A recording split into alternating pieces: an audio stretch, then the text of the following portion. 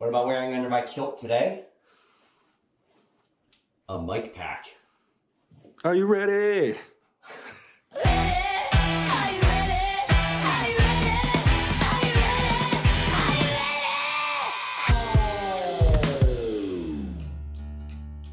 So Mac and I were just talking about this kilt here. We had done a bit on the show where we discussed having to cut across the bolt to make sure that the pattern would match up with the jacket and vest.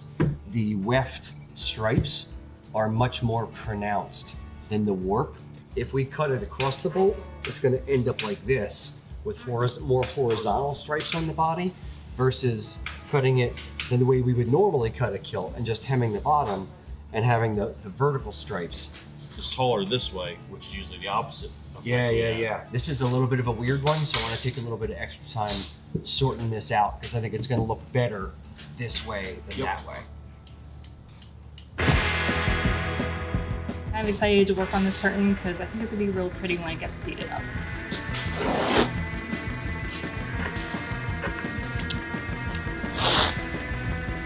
Ready to get started.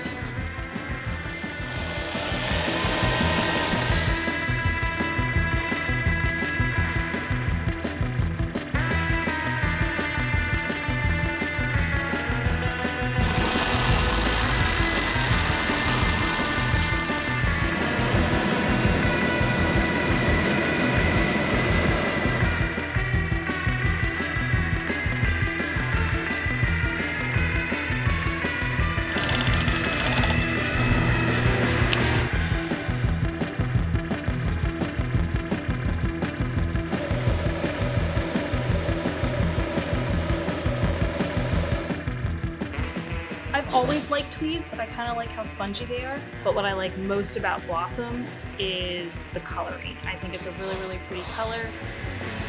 I think it's a good one to get. Rocky, what are we doing? We are putting Ian in a Great Kilt, and I'm going to show him how to wear it. It's going to be in the Nordic Heritage Tweed fabric, which we just got in. Shh, don't tell anybody yet. This here is going to be the under apron, so that the part that comes over. I'm going the wrong direction. And we're going to start pleating about here. So for this, you can, if you want your kilt pleated to the stripe, you're going to grab every single stripe a little haphazardly, not too crazy. Come down, scoot down a little bit. And I'm going to want the bottom of the kilt edge to hit them basically middle of the knee, top of the knee. Now, take your belt, get it down to where your natural waist, or to where your waist is, where you're going to want to, cinch tight. Then straighten this out a tiny bit. All right, yep. Show the back. All right, so back it's all pleated haphazardly. That's fine. If you want to pleat it to a particular stripe, you can. So at this point, you're going to do the kilt belt. And now we got to get you a plate brooch.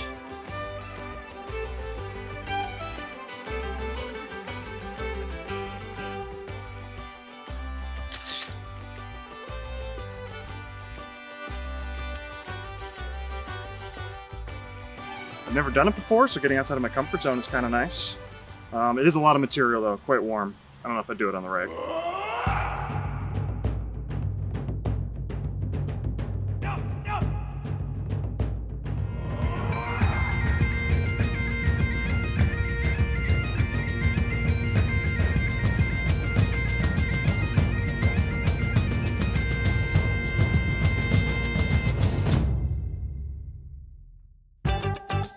Mr. Mac, so you've cut out all the chunks for kilts. Yep. And this is what we have left. Mm-hmm. Let's figure out pleating on it. It's 18-inch, nice healthy set. Yeah. Essentially, it's a 9 because it's an ABAC. Mm-hmm. Okay. How do we? The majority are 5-yarders. Yes. Okay, yeah, so we'll focus on 5-yard pleating. Yep. 1 to 6, 5.5, and we cheat it. Because I want to include either white or yellow stripe on the kilt. I think it's so dominant that we have to have one of the two. And I think out of the two, it's the white one. The white one stands out a little bit more than that yellow one does. Yeah. The only other, see that's too shallow. If we did like white, black, yellow, black, somewhere around like this. So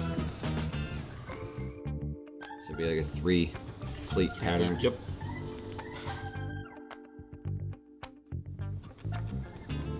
Drop pins there. As you do. As you do. Again, and this is how much we have left. Was I smart? Did I write down how much I took off? Did you write it down? No, I didn't. No, of course not. Why would you?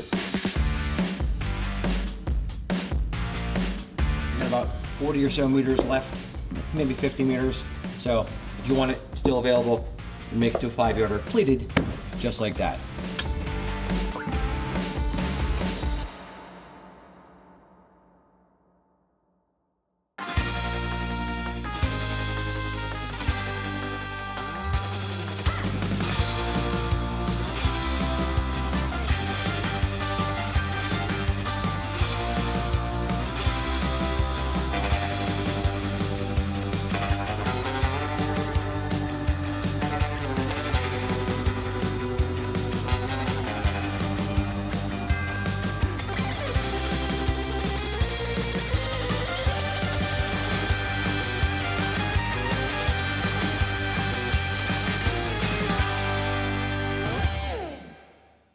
I'm Mac. I've been here since '08. I grew up in southern Lancaster County.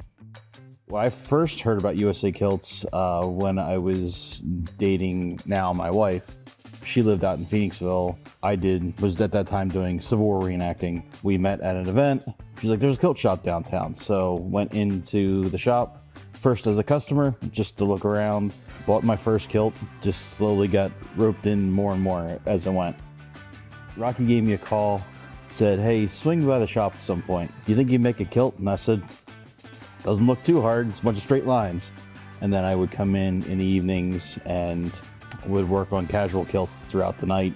My first real order, I should say, was for the 501st Stormtrooper Battalion. So I had the Prince of Wales bolt basically right next to my station, and that's what I worked on for the first month and a half that I was there.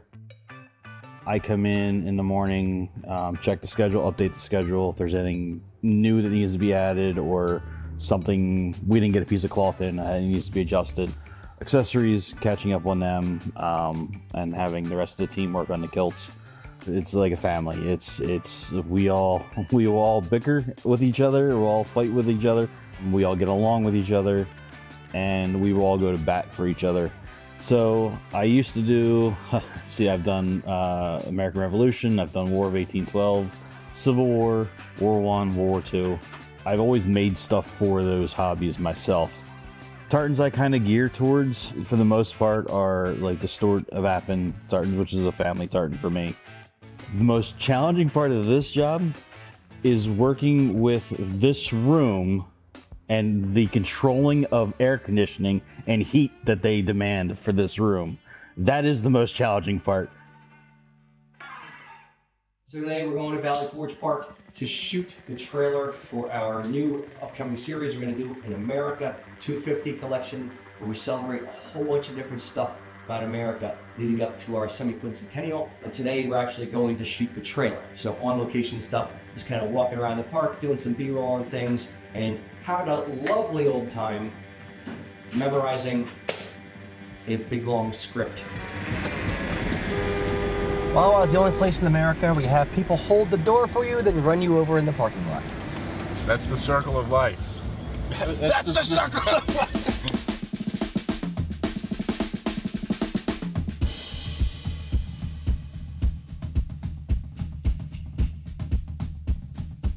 The path that we wanted to take down to the big open vista down there of my left shoulder chained off. Now we're going to go to location 2 and see what happens.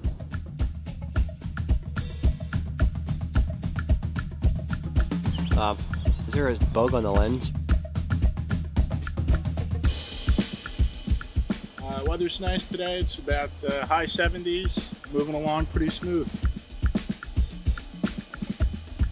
I got a lot done this morning, which is good, which I was hoping for. I think the shoot's going pretty well. Rocky is being a trooper. He is not a natural actor by his own admission. And our freedoms, they're a beacon of hope. And that was my line. Damn it. He's trying really hard to do lines. I'm partially responsible for the lines he's trying to say. Our beautiful, awe-inspiring landscapes. That sounds good. Good script. It's a good story. Story of America. How can it be any better? All right, rolling. Rolling. We got a lot of cannons in the chute, so we'll see how many we can work in. In all seriousness, I did like the first cannon. As soon as I laid my eyes on it.